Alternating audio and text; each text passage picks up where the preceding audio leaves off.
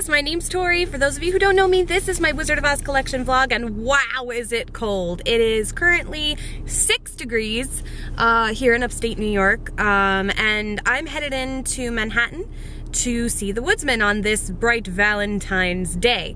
Now, I did go to see it a year ago, almost to the, I think it was the 13th last year that I went to see it at the, on its closing weekend at the East 59th Street Theater, which is an off-Broadway theater. Now it's moved to off-Broadway, which is huge and so awesome.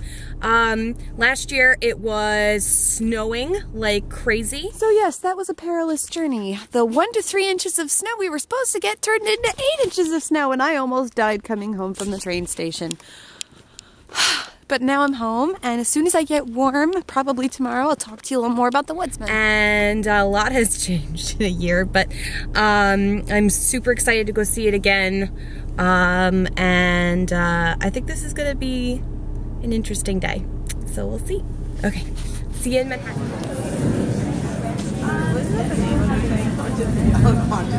Haunted theaters versus haunted theater versus haunted theater.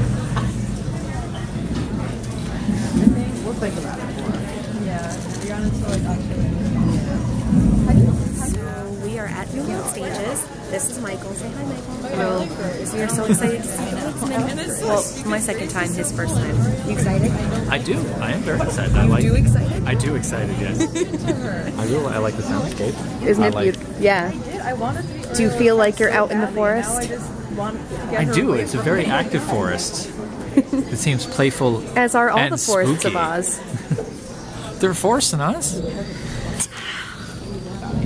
I'm trying my best. Is this a new book? So now that you've seen the Woodsman, as a director, what would you like to say about it?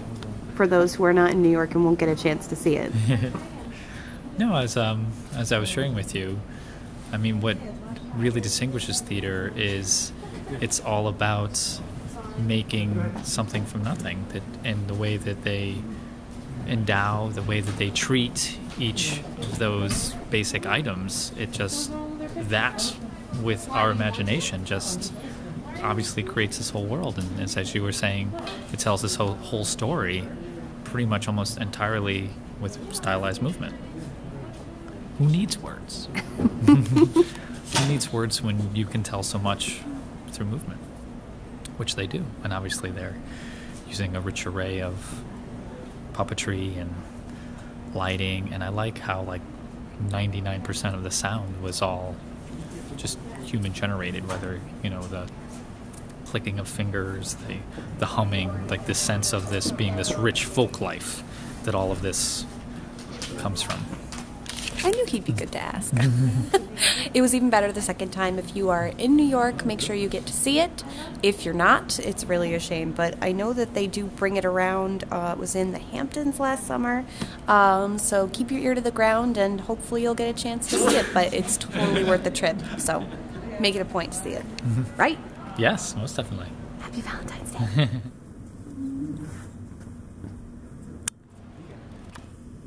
You guys can go. None shall pass.